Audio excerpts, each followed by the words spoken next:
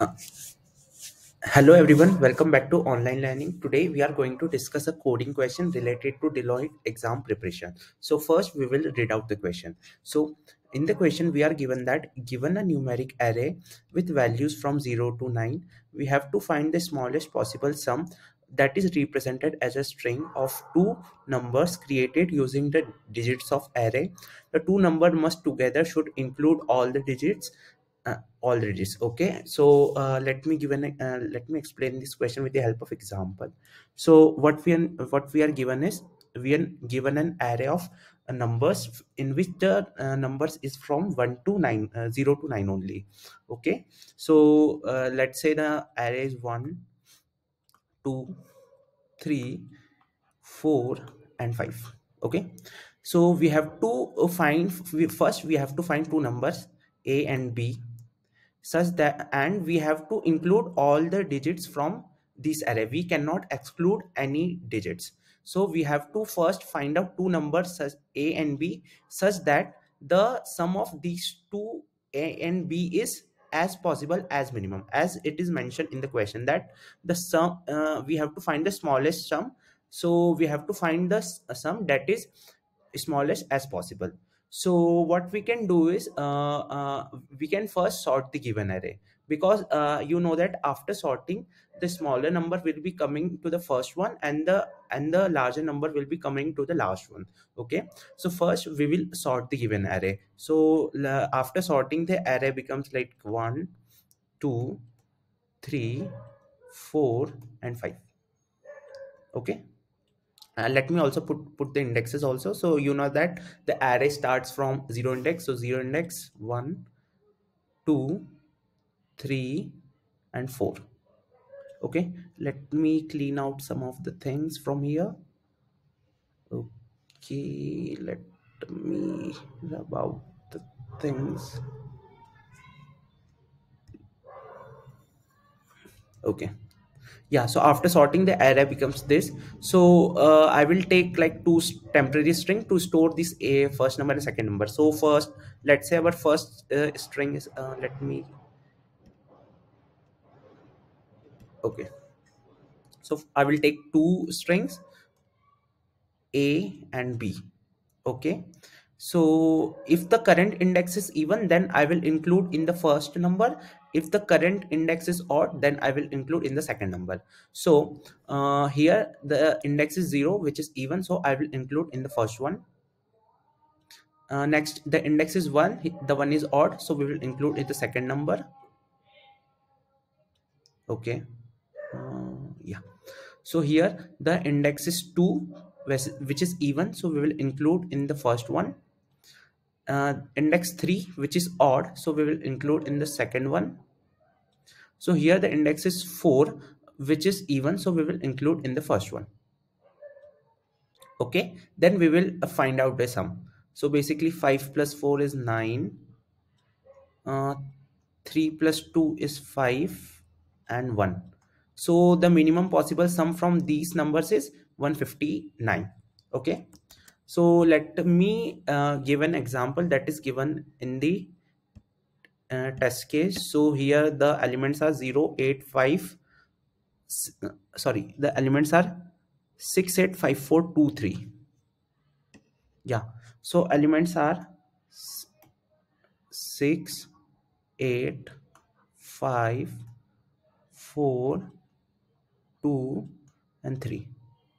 Okay, let me also put okay, so what we have discussed, we will first sort out the given array. So after sorting, the array becomes 2, 3, 4, 5, 6 and 8.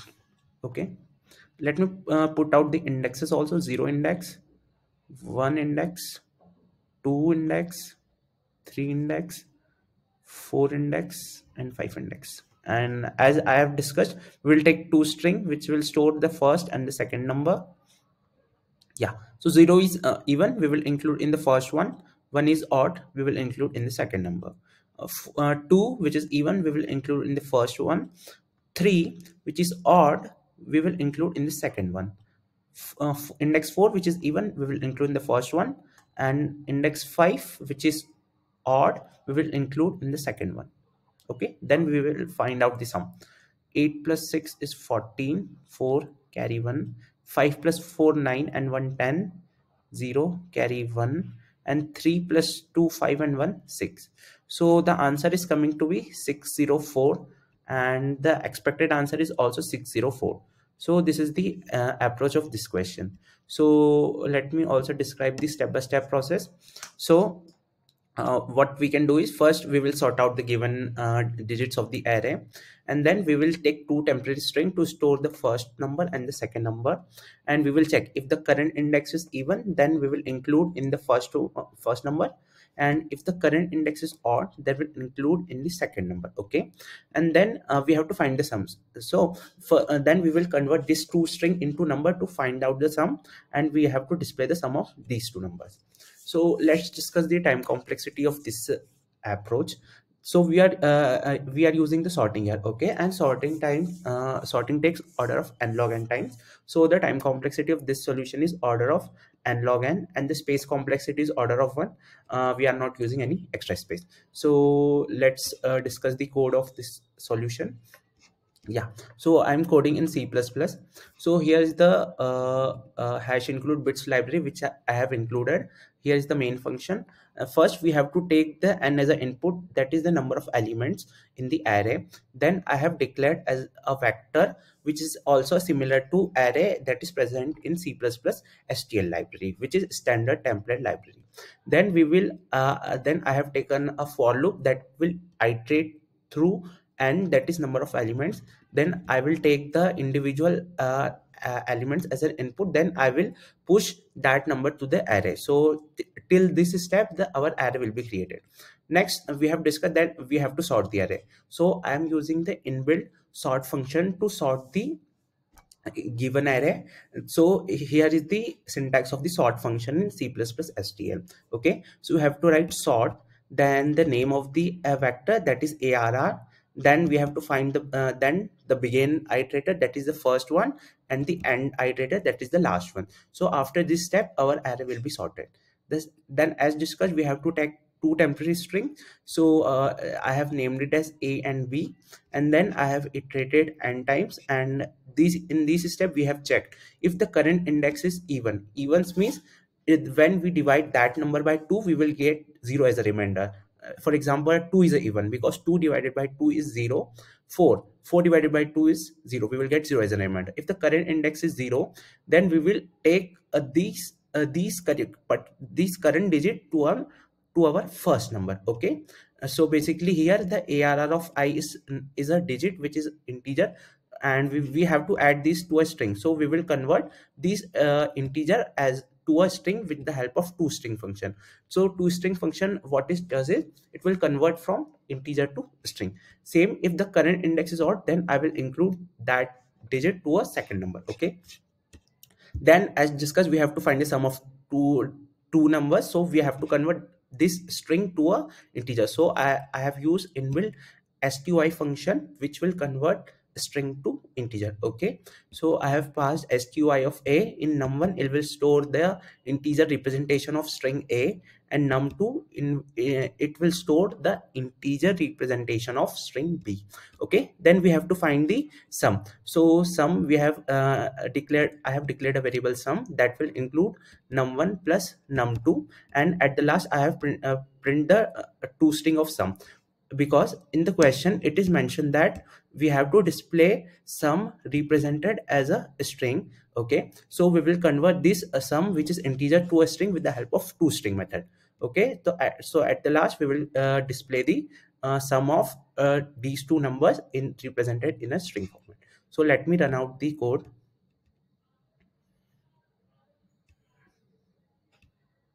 Okay, let me take this example. Yeah, so 6 is the number of elements. Okay, 6 8 5 4 2 3 5 4 2 3. Okay, so the expected answer is 604, which is expected 604. So this is the code of the given problem in C++. So the time complexity, as we have discussed, the time complexity is order of n log n, because we are using a sorting, and the space complexity is order of 1. So this is the solution of this question. If you have any doubts and any question related to this question, let me know in the comments, and if you want the code of this question, I will put it in the description. So that's it about this video. We will meet you in the next video. Thank you.